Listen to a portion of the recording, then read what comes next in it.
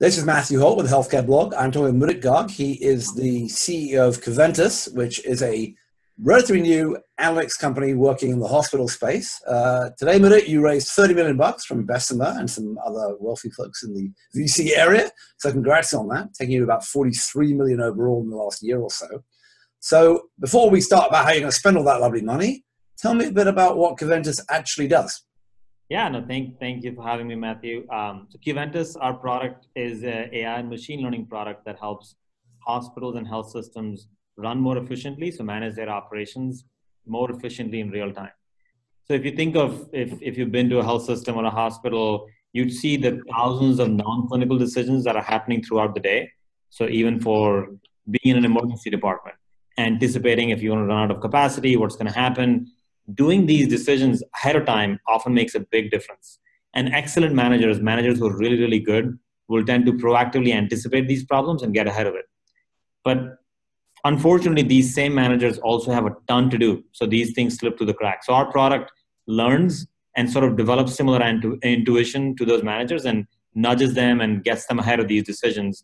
All non-clinical decisions in areas like managing the flow of patients through the emergency department, things like inpatient length of stay, operating room, and now more recently, also primary care access and pharmacies in the hospital setting as well. Okay, well, everyone's forever said that hospitals are big, complicated organizations which have a lot of problems, and they have to manage a lot of things that are sort of on that sort of clinical, non-clinical boundary you talk about. All the things you mentioned are have a big impact down the road clinically. There has been a lot of stress, obviously, in recent years about trying to figure out how to improve clinical outcomes and clinical care and all the stuff about readmissions that hospitals have been facing.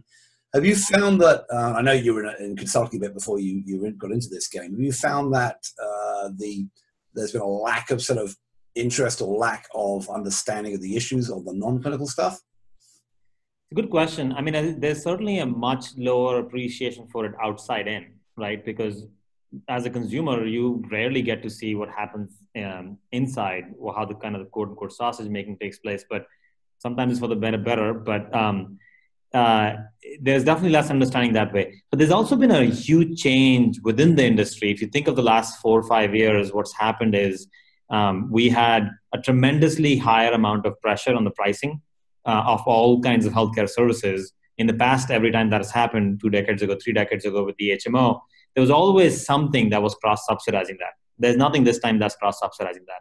So that's increased the focus on the efficiency regardless across health systems.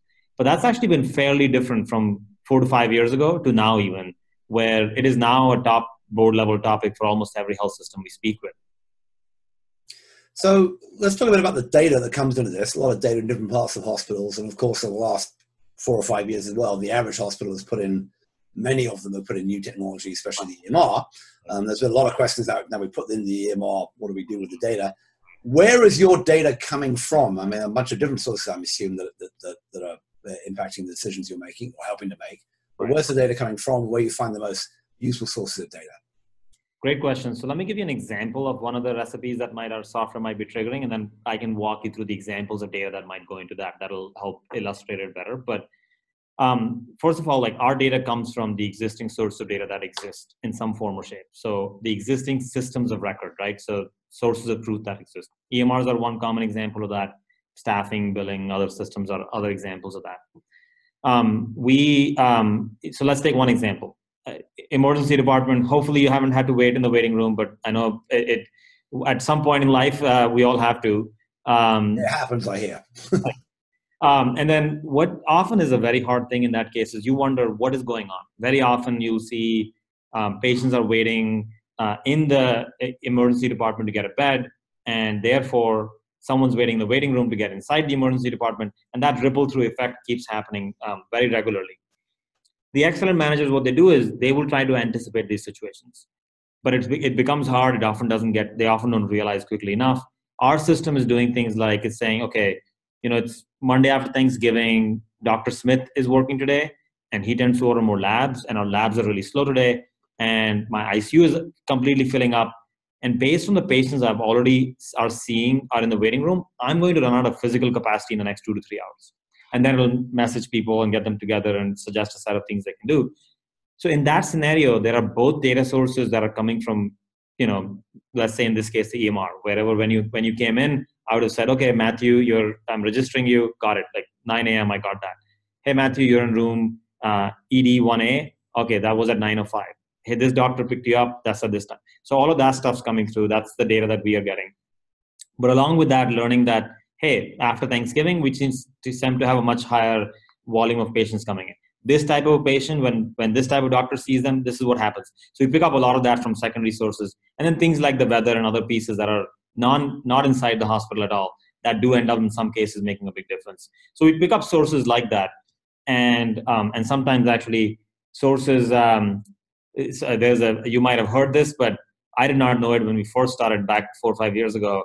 One of the nurses we first talked about this with said, hey, did you take the full moon into account? For sure. And I was like, always the case. Right, exactly. And I had to head scratch a little bit. Didn't know if he was pulling my leg or being serious, but turns out he was being serious.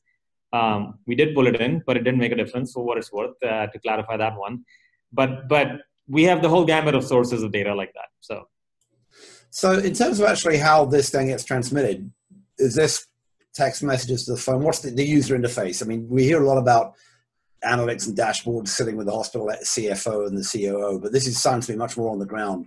And that was actually a very important part of the lesson for us as we went about building the company. I mean, my first belief was, hey, giving people data back would help a lot. But I quickly saw when you and I get busy, you have no time to log into a dashboard, look at what it's saying, to open the report, to understand the graph, and to figure out what to do.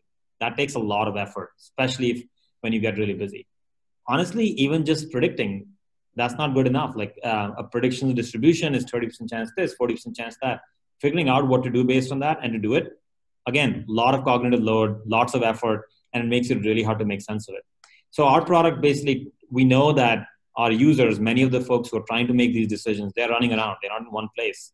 For some decisions, it makes a lot of sense to reach them where they are, not wait for them to log in.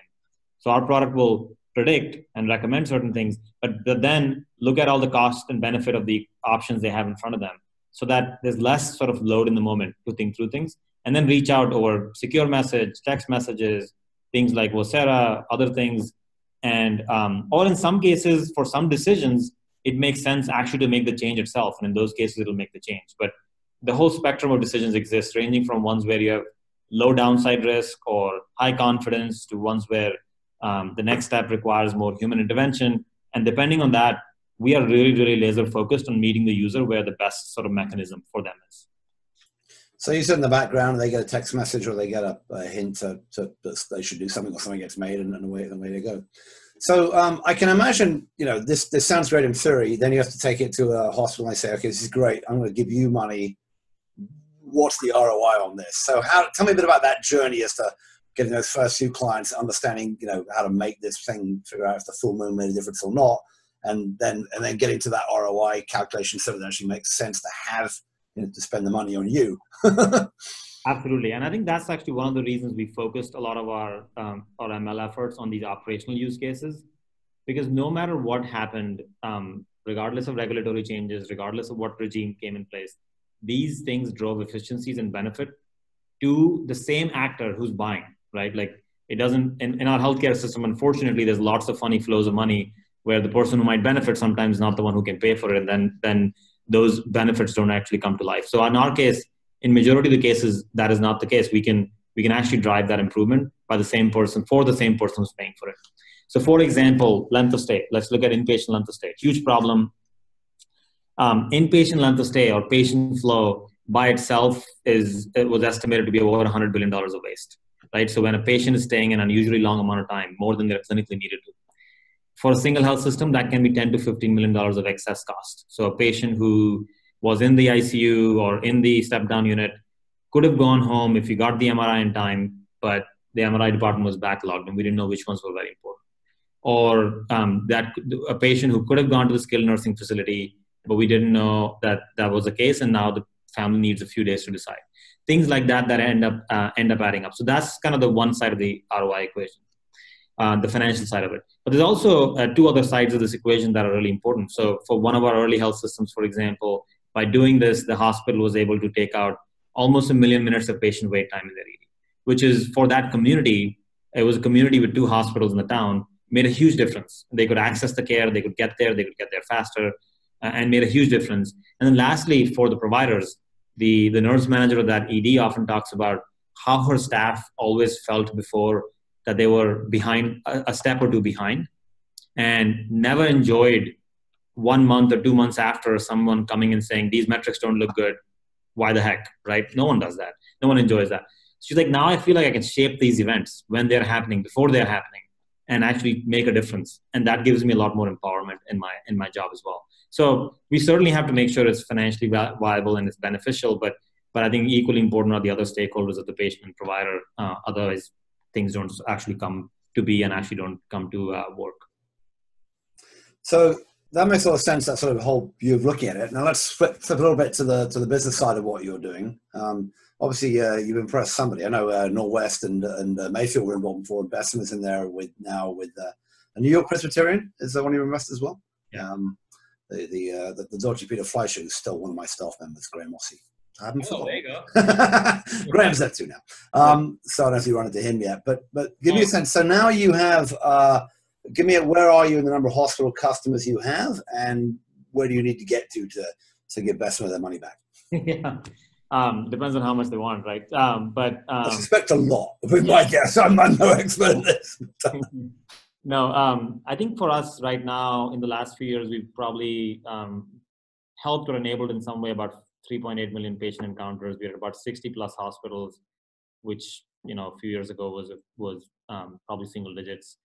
So we've grown a fair amount, but the growth has come in both in forms of new customers coming and using our product, but also existing customers saying, hey, so many pieces of healthcare delivery are process driven, and so many of the gaps are lack of consistent, reliable execution of process, that I can apply this not only in the ED, but also in the OR, not only in the OR, but also in inpatient length of stay, not only in that, but in pharmacies and in our patient access, and hopefully eventually to urgent cares and other places beyond that.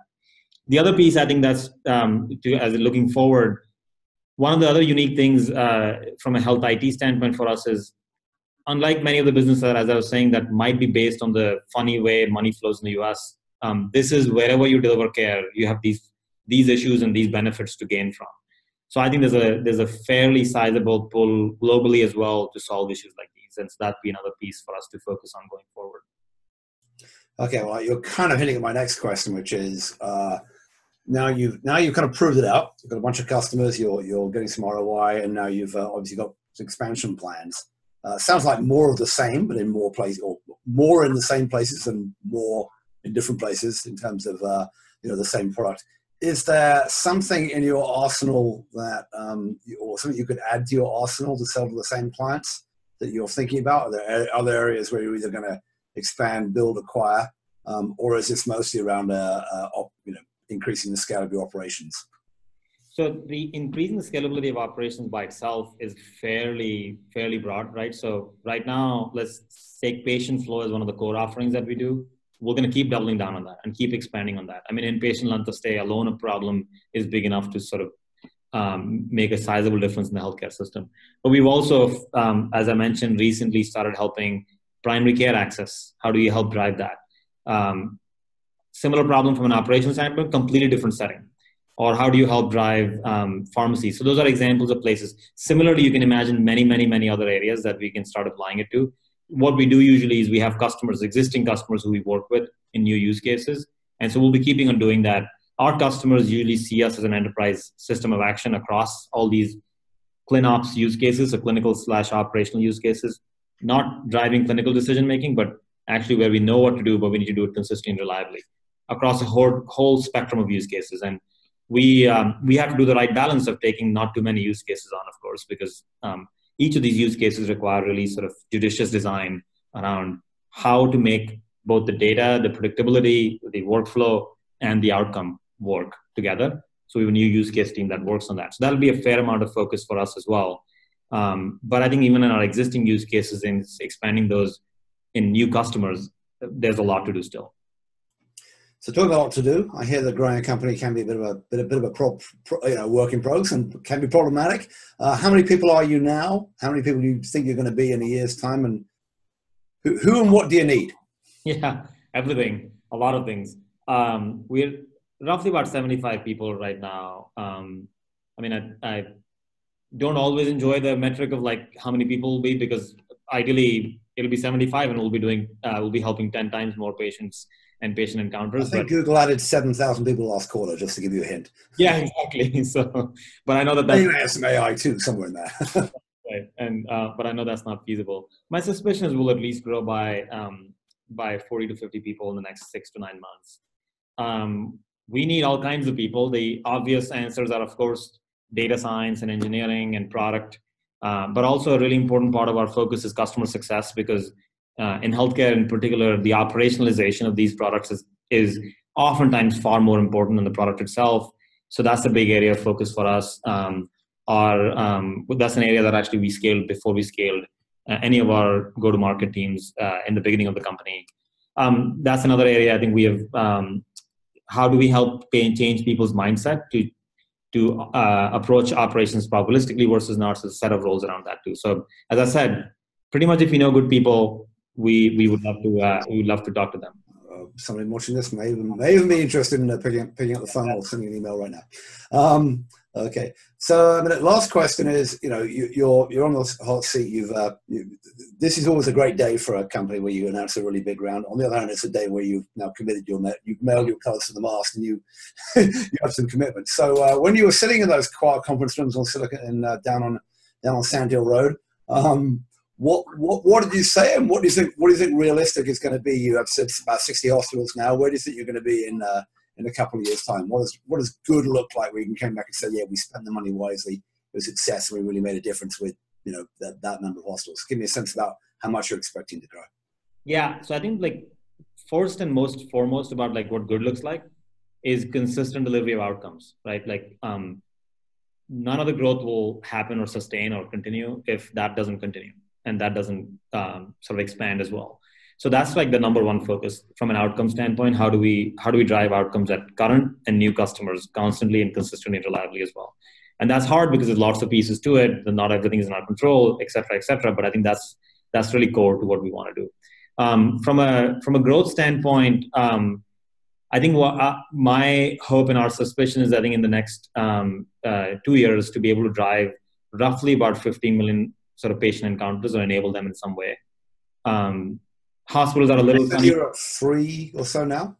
3.8 roughly, yeah. Okay, so you're looking to go about 5 times in patient encounters at least. Yeah, and it's a little tricky because hospitals, we might be in one hospital, but we might be touching many more. So that's a metric that's oftentimes a little easier for us to measure. All right. Well, that's ambitious enough, but I suspect you're going to have to be. So wish you luck in this. It's very interesting. Obviously, hidden area where there's a lot of need, a lot of help. I've been talking with Mudit Garg. He is the CEO of Qventus, which, as we mentioned today, is announcing a B round of 30 million today in that hospital operations and artificial intelligence for hospital operations space. So congrats on the round. Look forward to seeing how this goes over the next few years. Yeah, thank you. Thanks very much, Matthew. And thanks for having me.